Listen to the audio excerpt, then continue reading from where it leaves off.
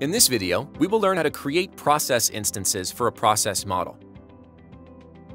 There are multiple ways to create a process instance model.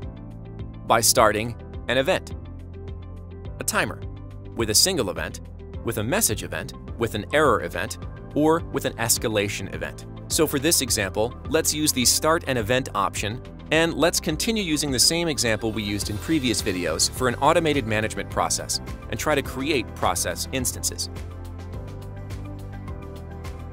To create a process instance, we need the reference from the deployed process model.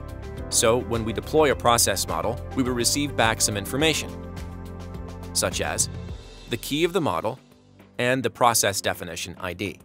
So we use either of these to create process instances for this particular process model.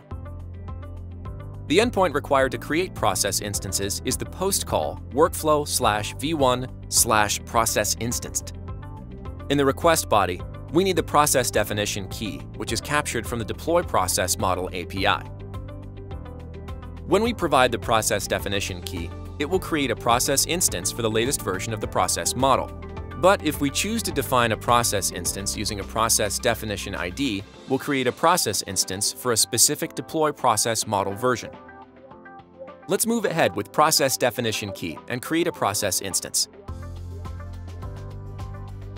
We now see the 201 status, and it has successfully returned the ID, which is the process instance ID that can be used in further interactions.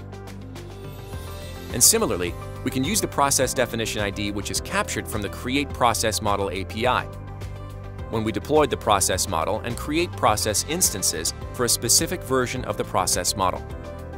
Even if this API we see the 201 status and we have a process ID on the response. And that's it.